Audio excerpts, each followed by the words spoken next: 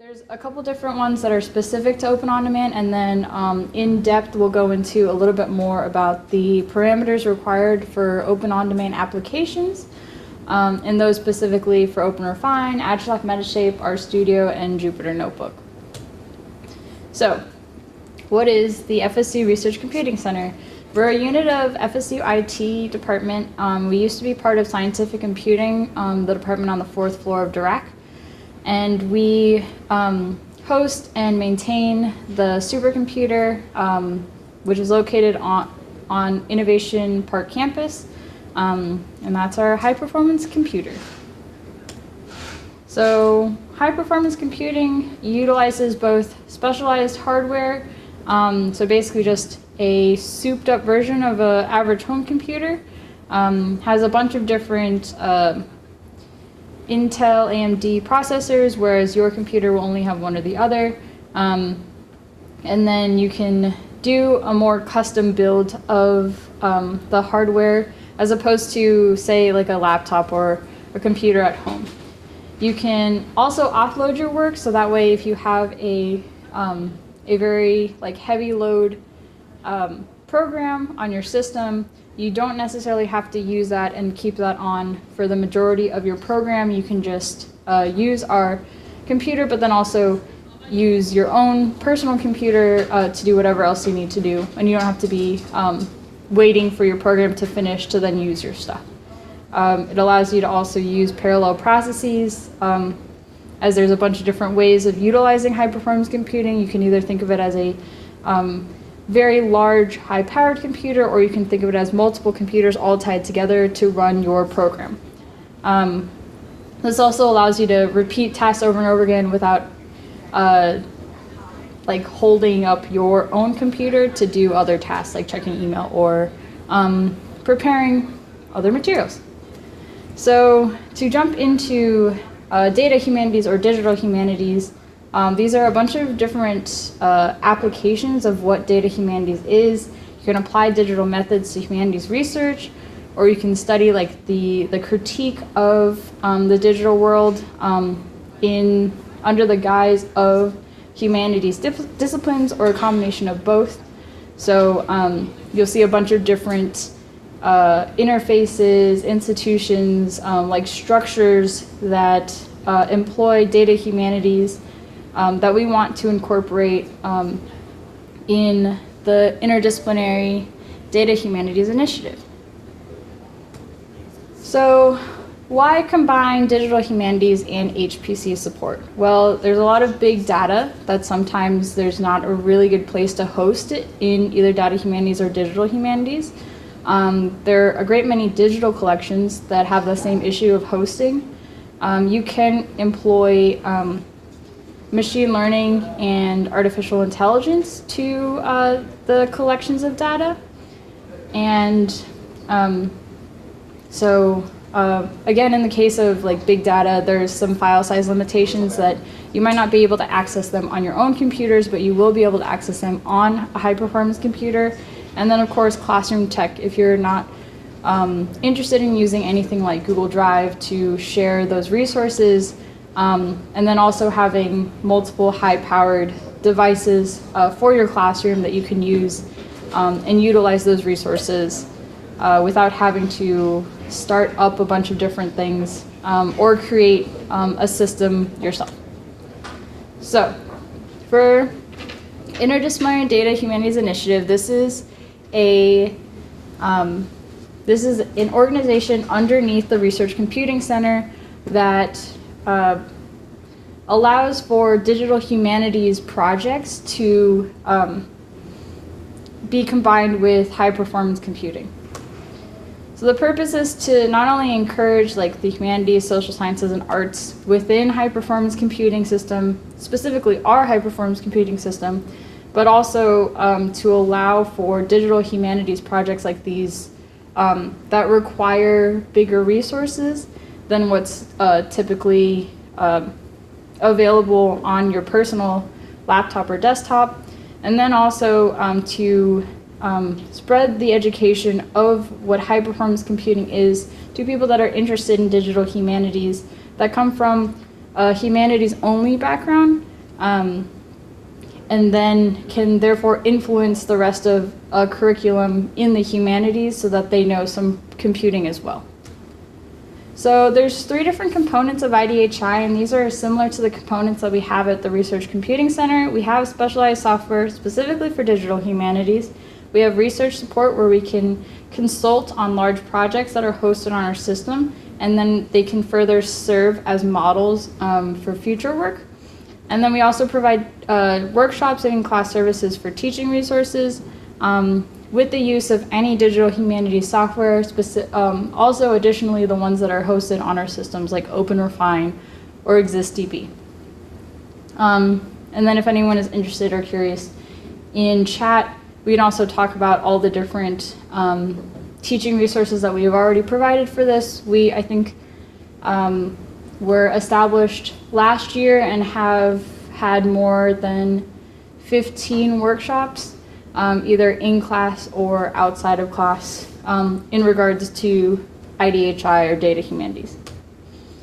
So that's a lot of information. I'm gonna pause for questions to see if anyone has any questions or concerns about Interdisciplinary Data Humanities Initiative or the Research Computing Center before we jump into Open OnDemand. Anything?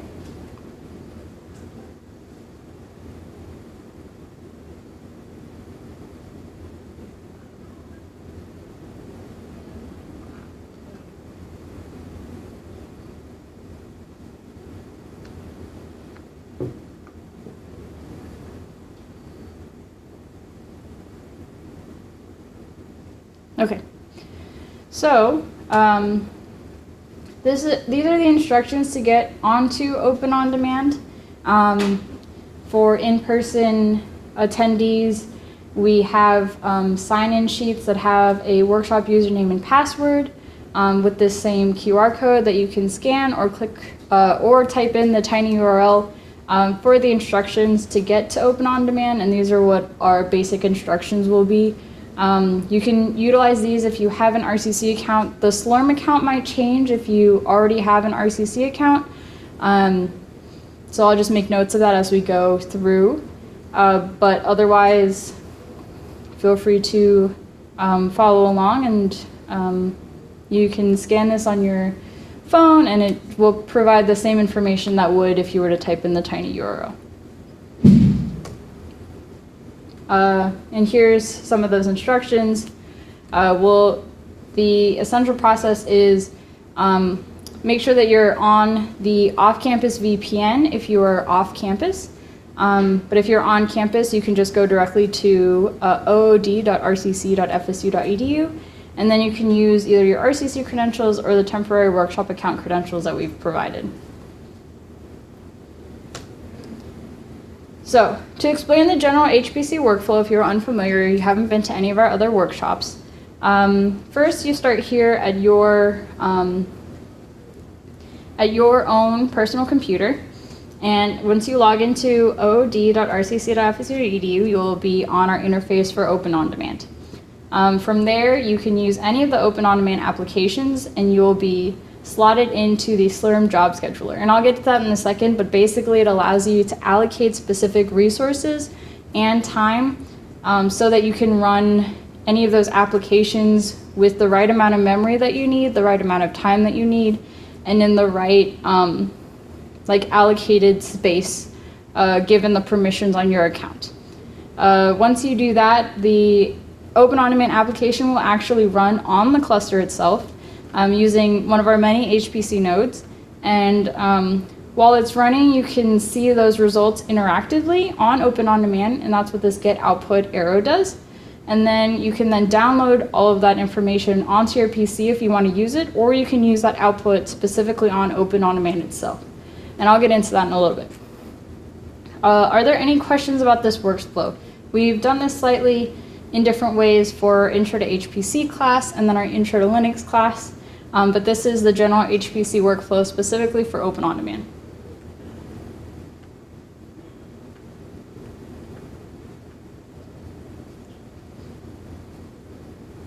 Okay, any questions? Okay. For those of you online, I have Alex Townsend moderating. I'm sure he's already typed multiple things in chat. So if you have any questions, he'll let me know and I can answer them either verbally or he can type in to chat the answer if I'm in the middle of a thought or anything like that. So feel free to ask questions at any point.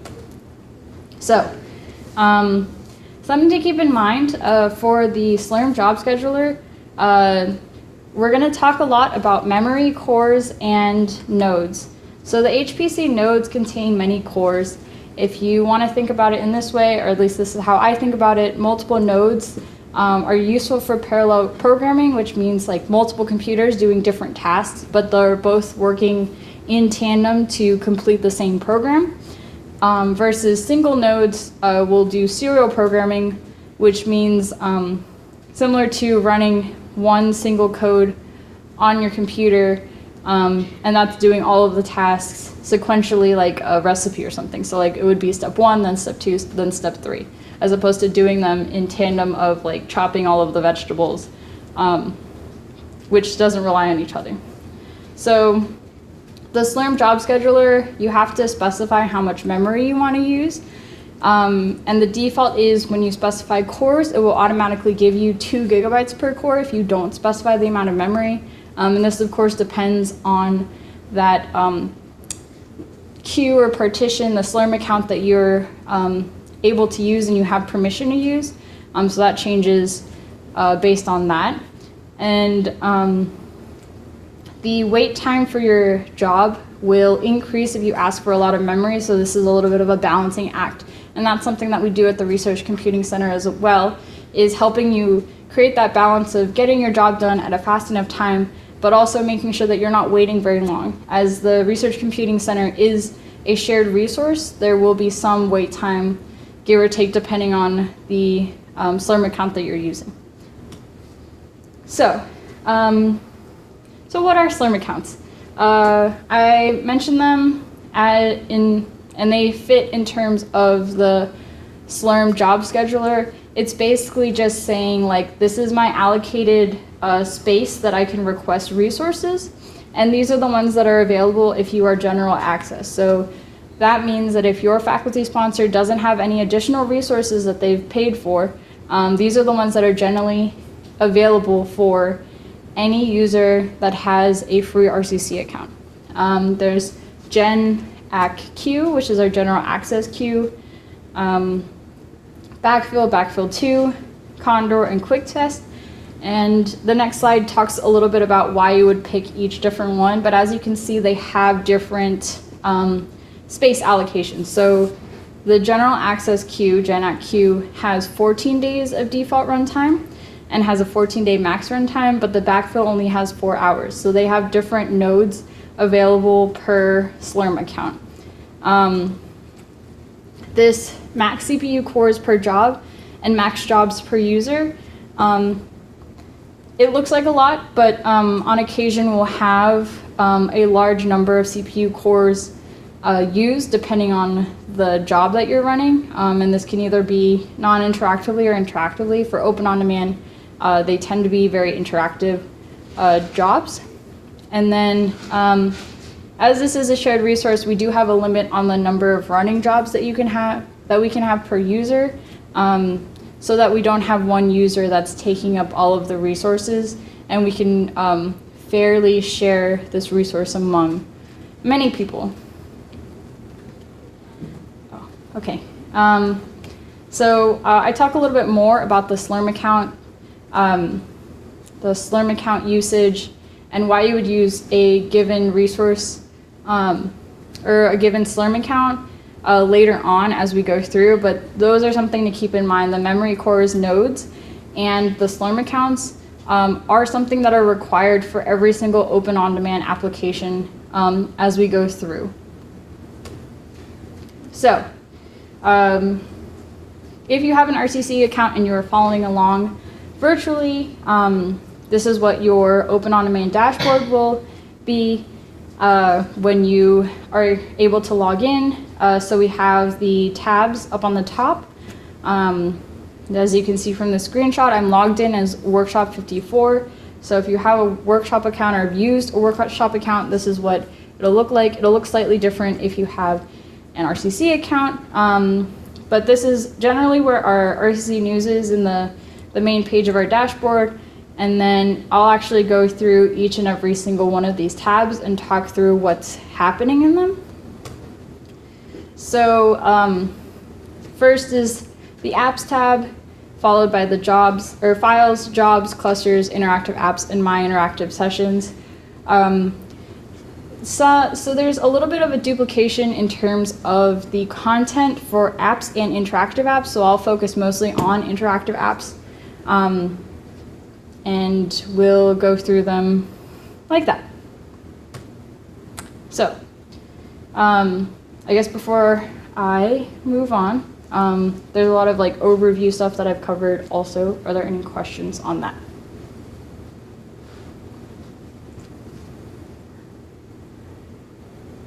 Okay. So to start off with the files, I'll actually go into the dashboard itself and then go into files. So you'll see here that it drops down into home directory. And if that's too small, let Alex know and I'll zoom in. Maybe. So if I click on home directory, it should bring me to a file explorer very similar to File Explorer on Windows, where it has all the folders marked with the yellow folder. And then for files, it will have a gray, it'll have a gray box. So as we click into these, this is a very bare bones version since it is a workshop account, but you'll be able to click through things as you would be able to on your personal computer. There's a lot of different options here for files that you can do. So if you have this config.py here, you can view, edit, rename, download, delete. There are different options. So you can also, if you check this box, you can open this whole section in the terminal, or you can open specific files in the terminal. You can create new files or new directories. You can upload files from your computer onto the HPC, and then you can also download files / folders from the HPC to your personal computer. And then if you want to move things around on here, you can copy and move files to different folders. And then of course you can delete it. So the thing about Open On Demand is it allows you to have multiple different ways of accessing the same set of information. So as we go through, you'll kind of see this file explorer represented in different ways, but it's all accessing the same space in the system. Let's see, is there anything else that I cover? Okay, so that's it for files. You can change a directory specifically if you know where you want to go. And then it should automatically change on here, or you can kind of click through the spaces that you want to be in. This arrow will allow you to go up one theoretically if you're not already in your home directory. Oops.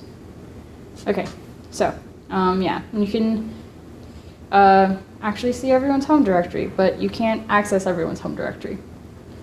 So to jump back into this, I've covered everything, I think, except for editing files. So if we go back to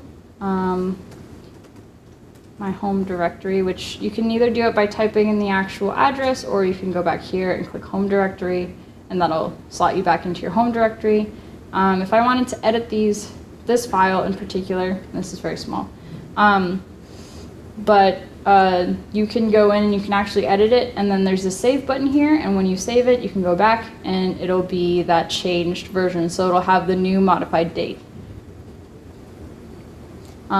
The same thing can be done if you want to view the file only. It'll look kind of similar, but you won't be able to access it, so there's two different buttons.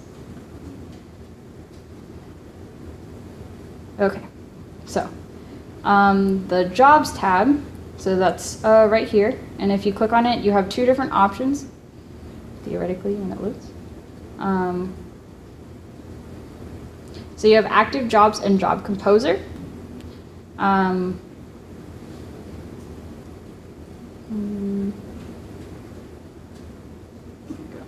Okay, so if you click on active jobs, you can see essentially everyone's job that is currently running on every single account. So basically an entire overview of what's happening on the HPC. If you are in fact waiting to run any of your applications on general access, you can actually filter by general access queue, and you can see what jobs have been completed on there recently, if there are any jobs that are queued and also waiting for resources, and then currently how many jobs are running on there. It doesn't tell you a lot about these jobs, it only tells you the time that's used up on the system, and then who is in fact utilizing the system. So as you can see, we have 3 pages of people using general access at this current moment. And good thing it has a lot of nodes, so we can still have people running it, and there are a couple people waiting on their job usage. If you click down, you can also see a little bit of the resources that they use. So for this particular job, it's using 3 different nodes, and it's asking for 48 CPUs, and that's something that's specific to that code. And so you can check on this as well for your personal jobs. So if you switch over to your jobs, I currently don't have any jobs running, but they should populate here, and you can either do this for the open on-demand applications that you're running, or if you're running any jobs non-interactively. The other thing here is Job Composer, and this is something that we cover a little bit more in our Intro to HPC workshop, and it talks about specifically like how to submit a submission script and all of the different parameters that are automatically displayed for you in fill-out boxes for Open On-Demand. But if you're interested, let us know. We have a lot of documentation on this as well on our website, docs@rcc.fsu.edu. So this is just to let you know that this is here as an option if you want to run more non-interactive jobs. So active jobs, and then Job Composer.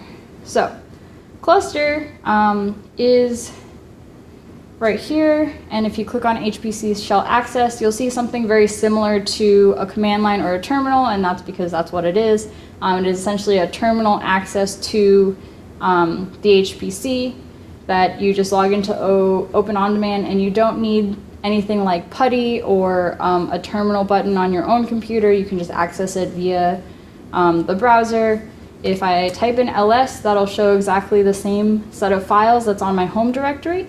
And that's another way for you to tell that this is the same system that we can access via files.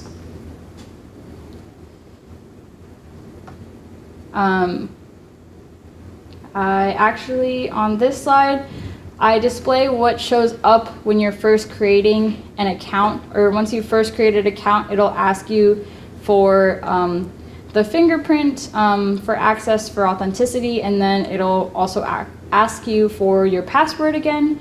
The cursor itself won't move, but when you enter your password, it is recording every keystroke that you use. So make sure that you're typing it as correct as possible. If you press enter and it doesn't work, that's just because you've entered it incorrectly. But typically when you log in after this first initial spot, it will show up with this extra text of welcome to the RCC, and then this your username and what login node you are accessing. Okay, so I'm going to jump into specific interactive applications on Open On-Demand. Are there any questions online? Yeah. Roughly how much space do you get on your home directory?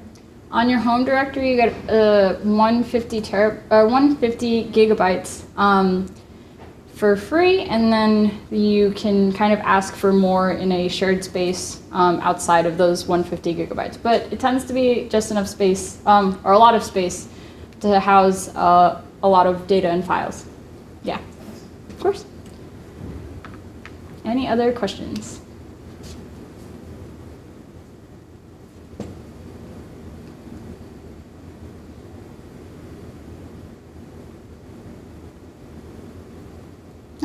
Okay.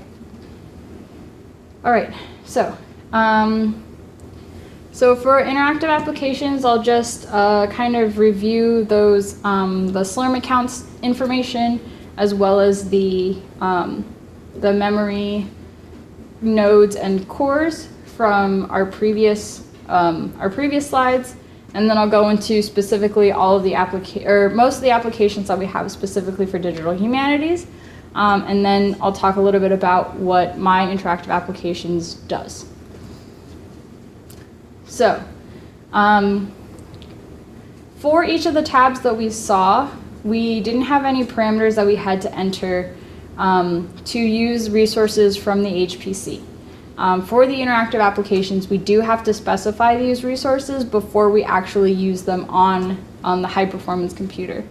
This is a very narrowed down version of the parameters that will typically be asked for each application. There are more than this in some of the applications that we'll talk about today. So specifically, you'll need the Slurm account, the number of hours that you'll be using it, the amount of memory, nodes, and cores that you need for your job, and then also whether or not you'll be using a GPU, and this is how many you'll be using in terms of your job. So we have this note specifically on each parameter that specifies GPUs. If you do specify a GPU, it may take longer for your job to start. So if your program doesn't absolutely require it, we recommend that you don't specify it if you don't need it. So this is again the same, something to consider. Most of our interactive applications are going to be single node processing, and there'll be a helpful note at the bottom of it to say that if it's not asking for nodes, then it will be specifically on one node. And then if it is asking for nodes, that typically you're allotted one node. Something to consider is that when you're requesting specific number of cores, you can always leave the memory blank because it will give you and allocate you a specific number of memory based on this requirement, the default. But again, when you request memory and cores, it will always give you the amount of memory, even if it is over the core count that you request. And then this is that same general access Slurm accounts that all of our RCC users get just for free, and this is our standard access. So in terms of what to use when, quick test is for when you have a less than 10-minute test. If you want to make sure that your code is running and won't immediately error out, then I would use quick test. Backfill and backfill 2 will allow you to use higher powered and newer nodes than general access, because we have a lot of nodes in general access. And this specifically mentions if your job can be preempted early. So backfill and backfill 2 share with our owner Slurm accounts, which means that if an owner account starts their job, your personal interactive job can be preempted or stopped because they've decided to use that node. If it needs inter-node communication, so that multiple node usage via MPI or OpenMP, you can consider using Condor or General Access Queue. And then, like I mentioned before, with the owner partitions or the owner Slurm accounts, if your lab or research professor has purchased HPC resources, then you will be enrolled in those specific resources as well, and you'll have additional Slurm accounts that you can utilize. So, to jump into OpenRefine, here are recommended parameters for OpenRefine. OpenRefine is typically used for digital humanities, viewing and sorting large CSV files. So in this case, if you have a workshop account or if you have your own RCC account, you can use the general access queue and then a request for 16 gigabytes of memory. You You have to specify the G at the end, or it would automatically give you 16 megabytes, which is not enough to run this program. And then you can leave the number of cores blank because it'll just allocate the number of cores necessary to get to 16 gigabytes. So for example, if I were to go under here, under interactive apps, and go and click on Open Refine, it'll give me this parameter list, and I can go in and change these values if necessary. So if I were to leave this one blank, number of cores, and request for 16 gigs, I can click Launch, and then it'll be queued initially. And so once the job is available and once the resources have been freed up to use this application on the high performance computer, a button will populate at the bottom that says connect to OpenRefine or launch OpenRefine. And from there we can use OpenRefine on the HPC. As the time requested was 1 hour, as this goes on and the job has been started, it will decrease in time until it completes and grays out like this card at the bottom. So it also keeps a record of the jobs that have run before, the applications that have run before. And then you can either remove the session if you're done with it before time, or you can retain it here to see all of the recent jobs that you've completed. So once this happens, it'll change from a blue queued bar to a running bar, and it'll tell you what the resources that have been allocated to this. So for example, this is running OpenRefine with 1 node and 5 cores, and it's running on this particular node, D36-5-3. And so as you can see, it started with 1 hour, and now the time remaining is 59 minutes. I can close this tab and come back to it anytime between now and 59 minutes, and I'll still be able to access that same thing. So it's very different from when you are closing a tab on your computer. Like, that job is no longer running anymore, right? Like, that tab is not running anymore. And when you open a new tab, it'll not come back the same way that you had it before. But when you launch OpenRefine and you are accessing different things, if you close this window and click Launch again, it'll be the same setup that you originally had when you closed it. So something to keep in mind also is that they have the specific name of the application that you're running for each of these tabs. So if you're running multiple at the same time, you can know exactly which card is running which application, and you can come back to it. As you saw, there's a max number of jobs per user, so you can run multiple applications, and that will count as multiple jobs. So what are our use cases for OpenRefine? Oops. Our use cases are large data sets. They can be CSV, Excel sheets, JSON. You can do a lot of things with this that you wouldn't be able to do with Excel, so like sorting, filtering, specific facets.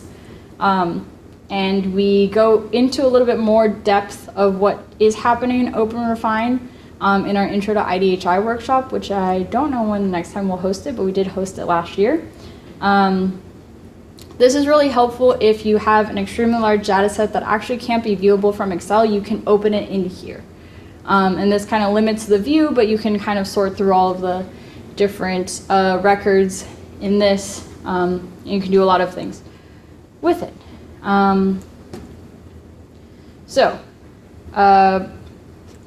So Metashape is slightly different from OpenRefine. When you go onto interactive apps, you don't see Agisoft Metashape listed in here at all. So what we do for this is we go to desktop, and we have specific parameters requested for this. So what we'll do is we'll leave this amount of memory blank, number of nodes 1, number of cores 16. Our Slurm account is general access queue, and then the number of hours is 1, just for testing purposes. This box in the bottom is helpful for when you have your own RCC account. So in case if you're requesting for a lot of allocated resources, you can click this box and it'll send you an email when the session starts, and so that way you can come back to it and you don't have to have this tab open the entire time that you're waiting for a job to start. As I'm using a workshop account, it won't send me an email, it'll send a workshop account an email, which I don't have access to. So when we go to launch desktop, it'll start the same way as the Open Refine. As you can see here, the Open Refine application is still running and it's got 56 minutes remaining. When we start up desktop, it'll say the starting thing, which you can see there's no launch button yet.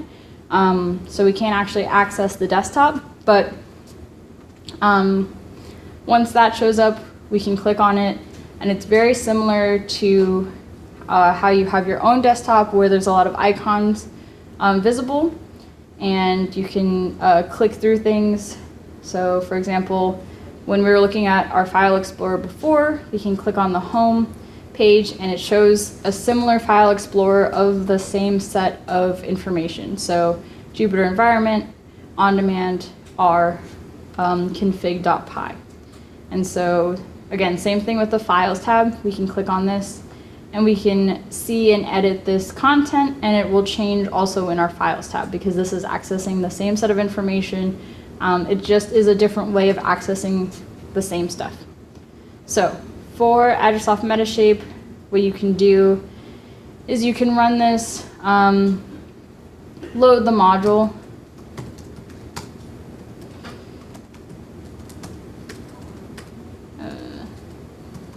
Metashape standard. Okay, so since this is a workshop account, it won't allow you to access the Metashape software. You'll need access to a particular group, which I mentioned in the slides.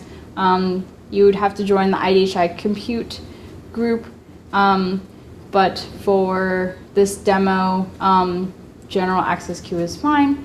When you are on this system, you can open any other software that you have on here that requires interacting with, so any clicking that you wouldn't necessarily interact with on the command line or the terminal.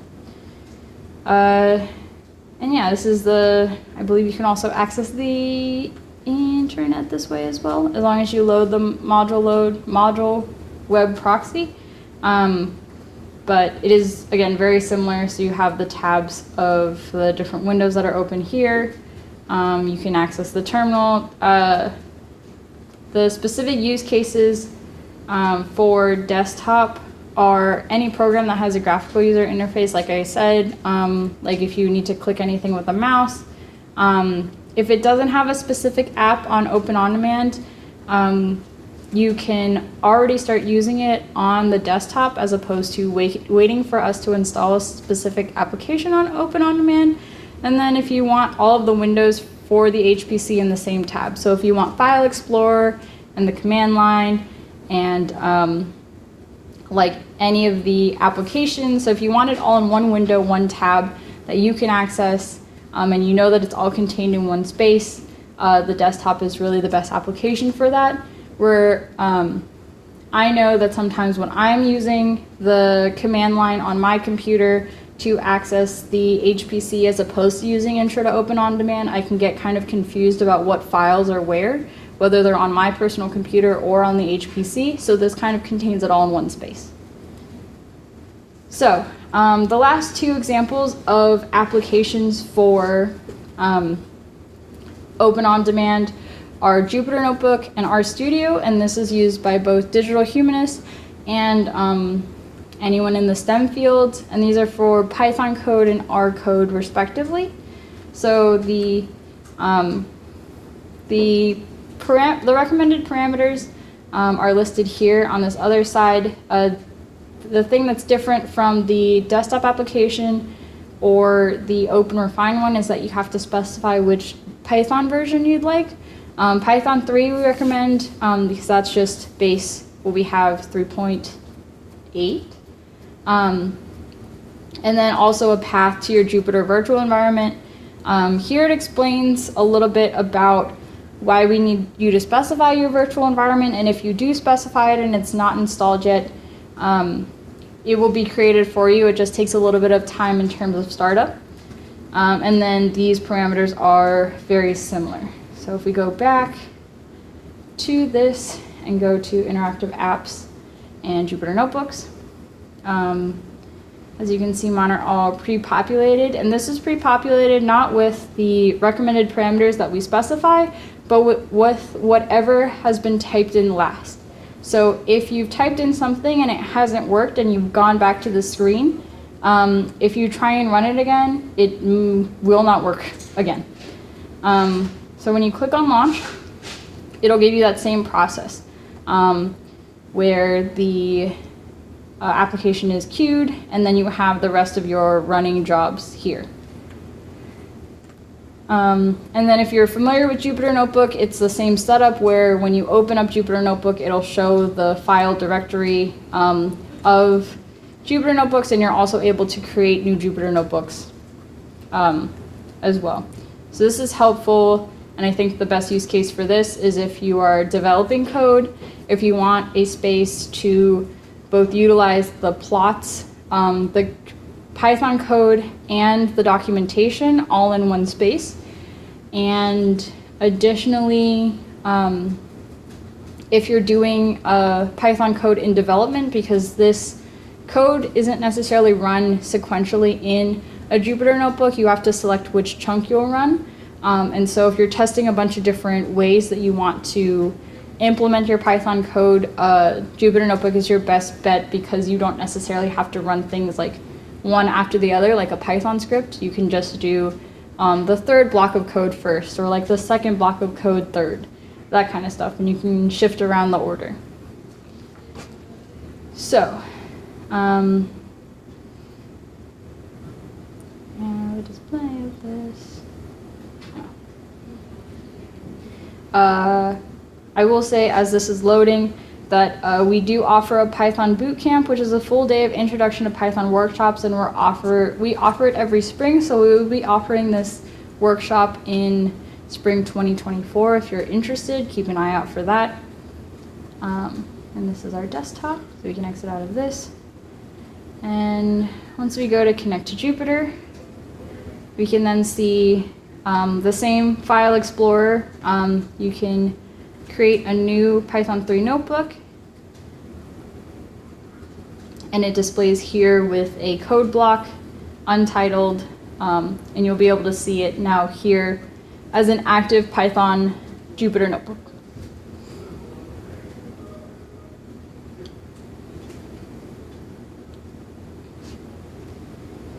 Yeah, and then for our studio, for this one, instead of specifying your Python version, RStudio requires you to specify your R version, and then the parameters are very similar.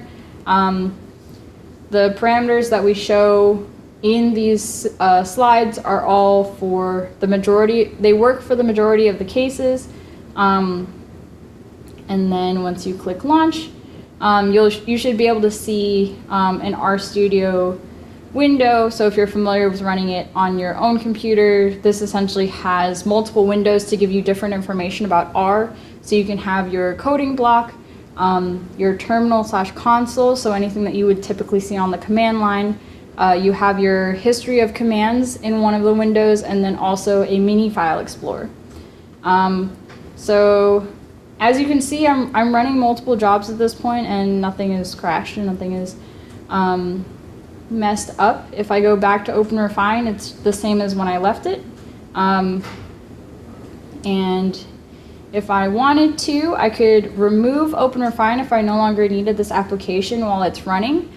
Because I have other jobs that I'd like to run, I can just delete this session. And once I delete it, I can no longer return to that Open Refine window. I would have to start up another interactive app. Some things to note. This view actually of all of the jobs that I'm currently running is what you will see when you click on my interactive sessions. As you can see, it doesn't really change because these are all of my interactive sessions that are running. And you can also see this when you go to jobs, active jobs. these are all of the different jobs that I'm running, and this completed one is the open refine that I've closed. And you can see that also from the name of the job here. So, we go back to my interactive sessions. There's a couple different things on the cards themselves that are important. So, the session ID will take you to a bunch of scripts, and these are particularly helpful if you're having issues, if you're running into like the display looks funky. This session ID will help RCC support staff let you know what exactly is happening with your code, or what exactly is happening with this particular job, and we can kind of reference this as more documentation. The other thing for these cards is the view-only shareable link. So if you are able to get to the tech support for RCC and you're encountering an issue, instead of sending us a screenshot, you can share this view-only shareable link. And what this allows you to do is you can see exactly what the user is experiencing without having to be over someone's shoulder looking over what they're doing. So this is very helpful for us when we have virtual one-on-ones to see what's happening on your screen as opposed to sharing screen or whatnot.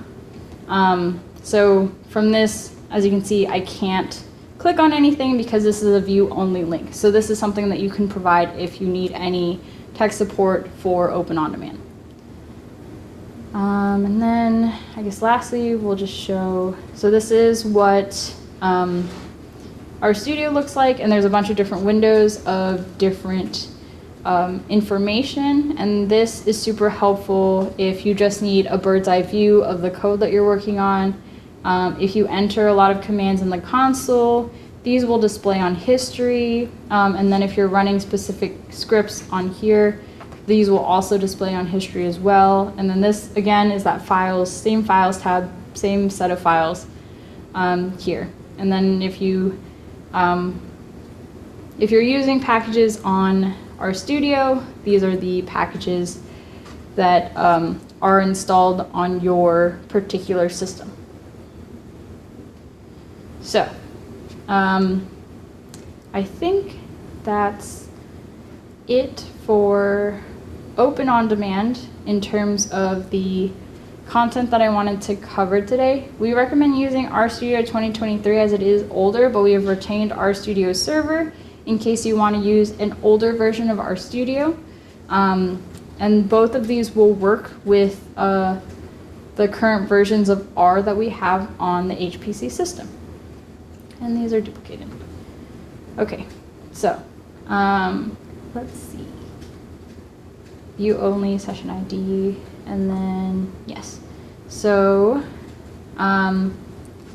lastly, I'll mention that you can sign up for an RCC account, as most of our attendees for this workshop session are virtual. If you're faculty, you can automatically sign up for an RCC account. If you're not faculty, so if you are a student or staff, make sure that you have a faculty sponsor for your account, and make sure that you've talked to your faculty sponsor before you've requested them on the RCC interface, as we've had some difficulties with that in the past.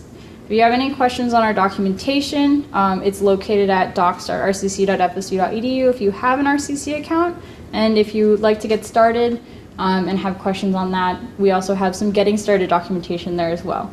If you have any questions that aren't covered in docs.rcc.fsu.edu or in this talk that we've had right now, you can email us at support@rcc.fsu.edu for any of those concerns. And I know I've covered a lot of information, as we always do in these sessions, so if you have any questions, please let me know. And outside of that, that's it. Thank you guys for coming.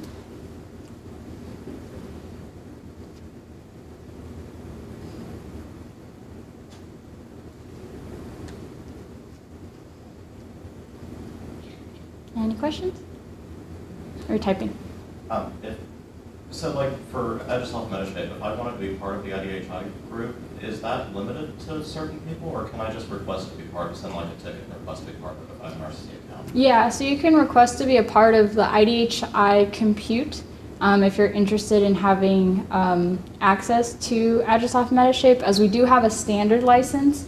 I think I briefly went over that just because I had previously taught a Photogrammetry Institute seminar where the entire thing was how do you access Metashape on the RCC, but it is a 3D modeling software for photogrammetry for those that are unaware.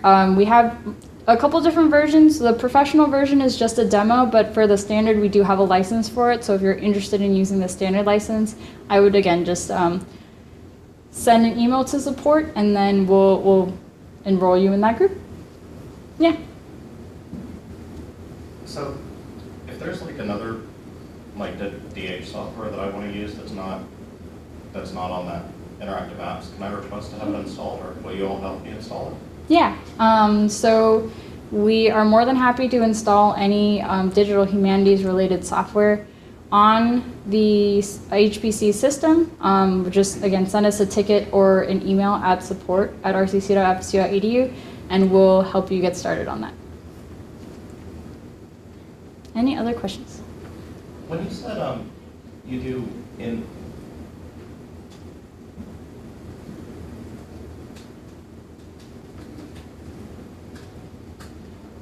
when you said you do in class workshops, how does that work? Is it at a separate venue, or is it in the classroom itself?